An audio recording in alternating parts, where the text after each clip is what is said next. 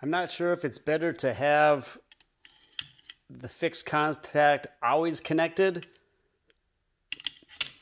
here, or if this should be always connected to the harness.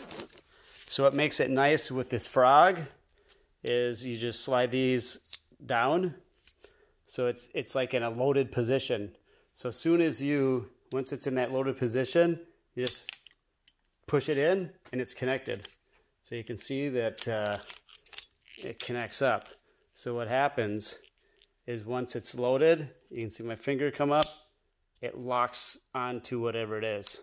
So it's just an easy connection. So right now I'm doing it. So this is connected just like this to my harness. So then and it's hanging there. So once I slip into my chair, then I just push up and there I'm connected.